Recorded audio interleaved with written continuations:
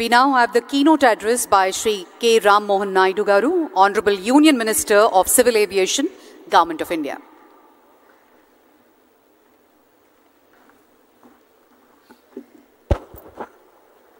Andariki Namaskaram. The visionary and dynamic Honorable Chief Minister of Andhra Pradesh, Chandrababu Naidu Garu, Honorable Minister for Investments and Infrastructure, BC Janardhan Reddy Garu, Secretary, Ministry of Civil Aviation, Valnam Garu, Chief Secretary of Government of Andhra Pradesh, Neerab Kumar Prasad Garu, Secretary to Government Investment and Infrastructure, Suresh Kumar Garu, all the other respected dignitaries on the dais, respected ministers, respected people from the industry, the Drone Federation of India, Bharat Drone Industry, CII, and especially the young students who have come here to witness this great historic moment. A warm welcome to each and every one of you. Welcome to Amaravati and welcome to the Amaravati Drone Summit 2024. This is the first time I'm sharing the dais with Honorable Chief Minister after becoming the Ministry of Civil Aviation. And I'm very happy that it is an event concerning to my ministry. And the reason, this is one thing I have to say, this is the biggest and the first of its kind summit regarding drones that is happening outside the National Capital Territory of Delhi. And you would all know the reason why it is happening in Amaravati. It is because of one and only one person, that is our Chief Minister, Nara Chandrababu Naidu Garu. In fact, after taking charge as Minister for Civil Aviation, lot of chief ministers from different states have come to me.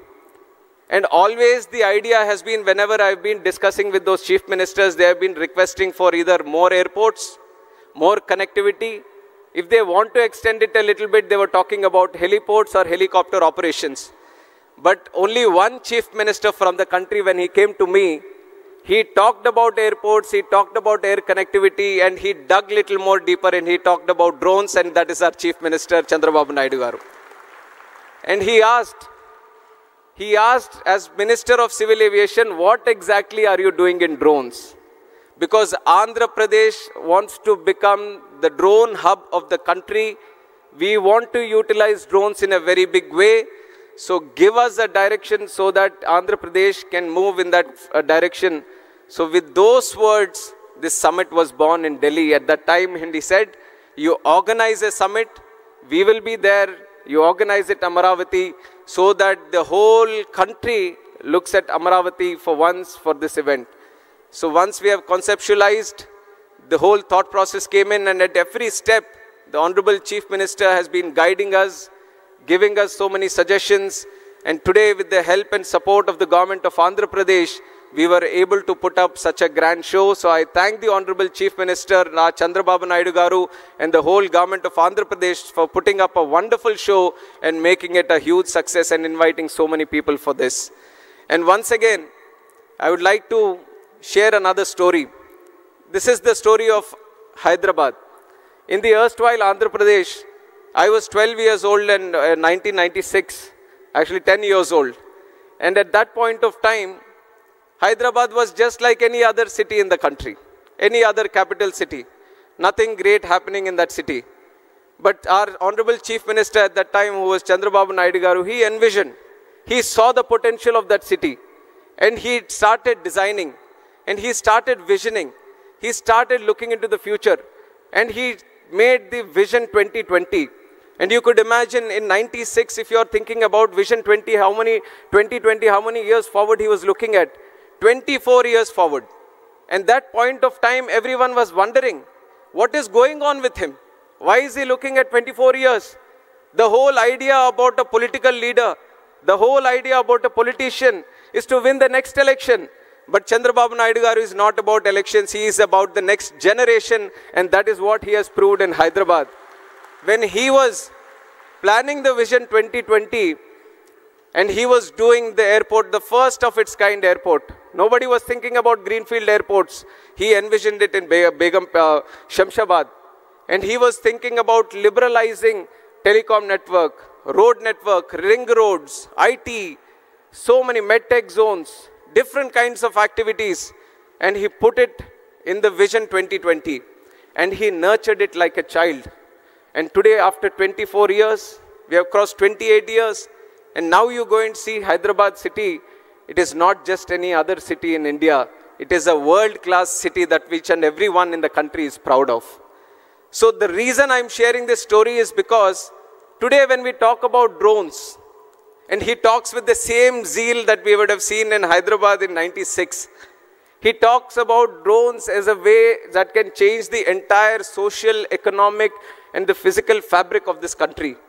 And the way he envisions things, being a youngster, it is very difficult for me also to match up and catch up with his ideas. All the time it keeps happening. I feel that I've got a smart idea, I've got a great idea when I go to him. He adds 100 different features to it and he takes it to a much different level. And that is the kind of inspiration he gives to all us youngsters today. And today, with his guidance, with his support, with his blessings, in the NDA alliance, when we were given one cabinet ministry, he didn't hesitate to give it to one of the youngest members in the cabinet today. I'm just 36 years old and I'm sitting in the cabinet ministry. He being his student and he being my mentor, it is a great occasion for me, and the kind of leadership, kind of belief he has on the youngsters today, I think I am the visible proof to all the youngsters who have come to this event today. And similarly, drones, when he talks about how to improve it, how to channelize them, he has so many ideas. And one thing he wanted was he wanted to listen to the industry. He wanted all the people who are into manufacturing, R&D, innovation in this drone industry, all of them come together. Let us hear them out. Let us see what they are doing, because he realizes that there is a huge potential in this drone network. And one potential that he has immediately realized, couple of months back, in fact a month back, the city of Vijayawada has been hit by severe floods. And on one side, when we had to do robust activities to provide relief, rehabilitation to the people of Vijayawada, his mind was functioning on a different level. I came to Vijayawada to assist in the relief activities. When he saw me, he asked just one question: where are the drones? Where are the drones? I want all the drones in the country to come here to Vijayawada, because I see that they can help in providing relief and rehabilitation, this thing. And when we brought them, we brought a record number of, earlier there was no chief minister or no political leader using drones for disaster relief. There was just 1 or 2 drones going around for surveillance or very minimal activities. But he envisioned, if you properly utilize drones, you can provide food, you can provide milk, you can provide medicines. So this was a revolutionary idea for us. And we have showcased it to the entire country. And in fact, the PM, Honorable Prime Minister Narendra Modi ji also was so happy to see how drones were utilized in the relief activity in Vijayawada. And that is how the vision of Chandrababu Naidu ji works. And with that vision, we want to take drones to a much higher level by this summit, in deliberating, discussing with each and every one of you and making things go forward. And another leader that I have to share along with my leader Chandrababu Naidu is the Honorable Prime Minister Narendra Modi ji. In fact, he has put India in such a strong position across the world. Today, India is no longer a follower of any other country. India is a leader and trendsetter, and that is the change and the thought process, the mindset our Honorable Prime Minister Narendra Modi ji has brought to this country. And the way that he has transformed the whole country in the last 10 years, today people in different countries, leaders of different countries, they want to follow India. They want to see how India is progressing. They want to see how India is moving forward. They want to learn from us. And that is the leadership, that is the commitment, that is the dedication our Honorable Prime Minister is giving us. And he made a challenge to all the Indians. He made a commitment to all the Indians that the Indians have elected him for the 3rd time as Prime Minister of India. So what is he going to do? When he is the 3rd time Prime Minister of India, he is going to work 3 times harder. And what is the 5th largest economy in the world? He is going to make it the 3rd largest economy in the world. What is $3 trillion economy today? He is going to make it $5 trillion economy today. So it is the thought process and the commitment of the Honorable Prime Minister which is an inspiration for all of us. And in fact, he has put a special concentration on drones. If you look at my civil aviation sector also, in the last 10 years, unimaginable growth. If I tell you the numbers today that we have achieved in civil aviation, you would be surprised at what the situation was 10 years ago. 10 years ago, India had just 74 airports. 74 airports since independence, so many things, so many activities, so many cities have come up. 74 airports have come. But in the last 10 years, under the visionary leadership of Honorable Prime Minister, we have increased the number of airports in the country from 74 to a huge number of 157. Can you think of it? 157 airports in the country. And we are not stopping there. In the next 20 years, we want to build 200 more airports. That is the capacity of civil aviation in this country today, and we are moving forward in that direction. Along with the civil aviation, just like how we have improved the number of airports, how we have increased the number of airlines and aircrafts, how we have increased the number of passengers traveling on through air, there is another sector in civil aviation, which is the drone sector, which is eVTOL sector, vertical takeoff and landing vehicles. These are the new technologies that are coming in. And whenever there is a new technology going around in the map, in the whole world, there are two people who want to pick it up immediately and bring it here. One is the Honorable Prime Minister Narendra Modi ji, and one is sitting right here with us, which is Chandrababu Naidu garu. Anything happening anywhere in the world, their whole idea is that I want to bring that technology to India, I want to get it to Andhra, I want to utilize it in such a way that the people of this country and this state are going to be benefited. With this thought process, we have achieved so much success. And some of the success that I want to share with you in terms of what the Ministry of Civil Aviation and Government of India is doing is that over the past few years, India has emerged as a global leader in drone technology driven by innovation, policy reforms, and strong industry partnerships. Today, we have 132 remote pilot training organizations empowering a new generation of drone operators, and more than 17,600 remote pilot certificates have been issued till today, and 81 different kind of drone models have been type certified. You all have just heard from my secretary also that we have banned the total import of drones. And why did we do it? We want to encourage more startups to come in this drone sector. We want people of this country to manufacture drones. We don't want to import drones and let the benefit go to some other country or some other company. We want people of this country to manufacture the drones. We want the young minds, the bright minds of this country to develop new drones, new type of drones, so that we can cater to the solutions which are indigenous to our country. So with that mindset, we banned. We liberalized the rules a little bit. Drone rules of 2021, we liberalized so that the operation of drones can increase. More R&D, more investment can come into the drone technology. And on top of that, we have launched the PLI scheme for the drone industry, and we have catered up to 120 crores.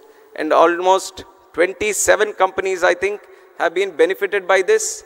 And I want to tell you that on behalf of the Government of India, we want to push more into this drone industry and assist you in more in manufacturing and also R&D. And that is where I see that there is a commitment from Andhra Pradesh also to move in that direction. So Ministry of Civil Aviation, Government of India and Government of Andhra Pradesh are both going to collaborate together strongly so that more R&D can happen, and we are looking at a very good drone hub in Andhra Pradesh in the nearby future. And along with that, we have the Digital Sky platform, which is a technological platform which is going to be used for registration of drones, and almost 26,500 drones have been registered across the country. And our Honorable Prime Minister has said a country like India should need at least 1 lakh drones to be registered. So you see how much potential we have to the current requirement. We have around 27,000 right now. We have to reach up to 1 lakh drones. And our Honorable Prime Minister has been one of the strongest motivator to utilize drones also. And we have to take note of the program that he has started, which is the Drone Didi program. Drone Didi program, he is empowering 30,000 women across the country. He is training them as drone pilots. He is telling them, why don't you use these drones in agricultural sector? Why don't you cut down the cost that the agriculture sector is facing today? Increase in the investment.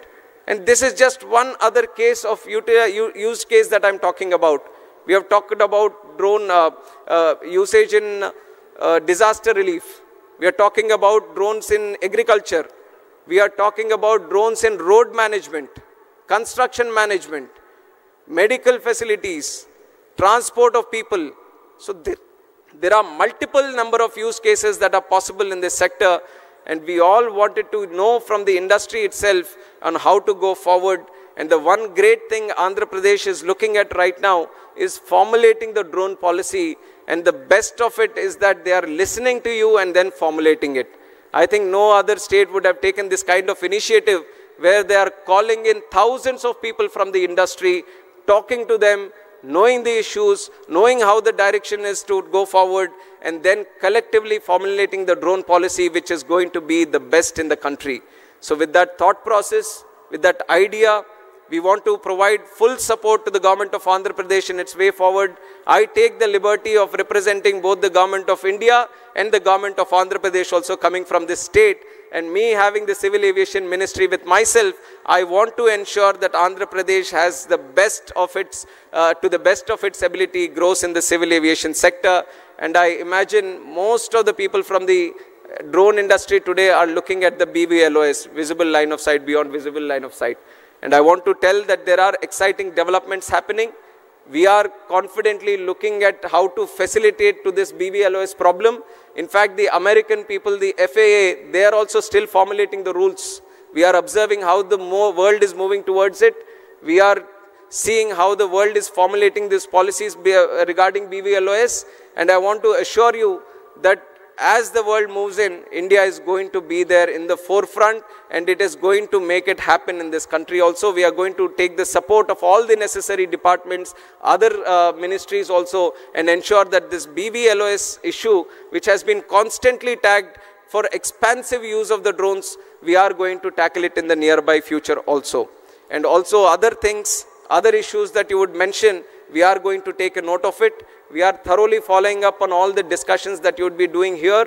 We are going to note them down, and even if it is Amaravati or even if it is in Delhi, we want to ensure you that both the governments are going to facilitate to you in the best of its possibilities, and ensure that the drone hub that we want to create in the state of Andhra Pradesh is going to flourish in the nearby future, in the coming future. And I wish each and every one of you a warm, my greetings and a warm welcome once again to the summit. A great enthusiasm is being seen by all the people here. We thought if 1,000 people can attend the event, we would have reached the target that we have set here. But I think the numbers that the officials were sharing, we had requests up to 6,000 and many more also. So you can see how the success of the event is in fact clear by now itself, where there is so much enthusiasm to participate in this event. And so we are a lot of learning to do from this event today. And once again, I would like to thank the government of Andhra Pradesh for putting up so grand efforts into making this a very successful event. And my sincere thanks to Honorable Chief Minister Kinjarapu Naidu Garu for driving this whole thing forward and personally monitoring each and everything of this. Under his guidance, I feel whatever success we are targeting to achieve, especially in the drone sector and this category, we will do it in the future. We will work under you, sir, under your guidance. We will take your suggestions, and coordinated with the government of Andhra Pradesh, we are going to ensure that the Andhra Pradesh is not going to be the drone hub of the country, but the drone hub of the entire world. And I once again welcome each and every one of you. Thank you very much. Jai Hind.